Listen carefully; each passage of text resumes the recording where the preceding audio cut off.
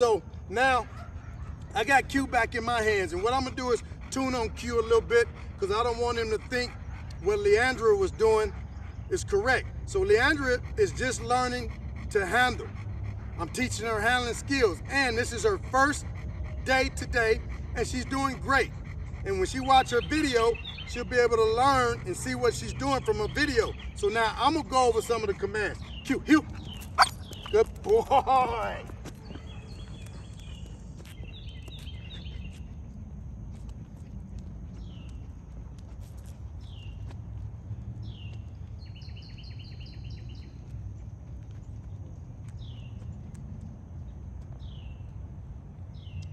Good boy. Q, come. Q.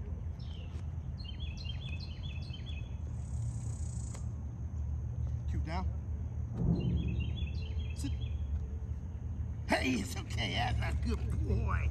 That's a good boy. Good boy. Now, I got a pinch collar on Q, but I got the pinch collar for Leandra so she can have more leverage. I don't need a pinch collar. Matter of fact, I don't need no collar. I don't even need a choke chain. Hey, it's okay. You're a good boy. Follow the dog. Come back. Q. Q, sit. Good boy. Q, it's okay. Q, down.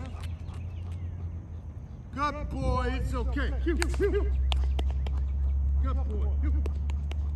So I encourage him to get here. Good boy.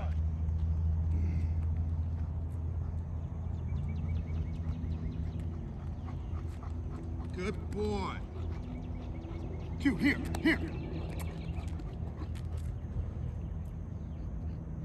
Q, here.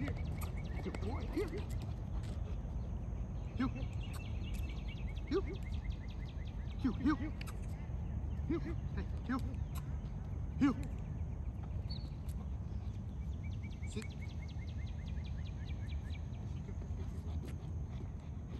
Q, here. Q. Hugh. Q. Good. Good, it's okay. That's a good boy. Good boy. Good. So, Q's not all that sharp with me.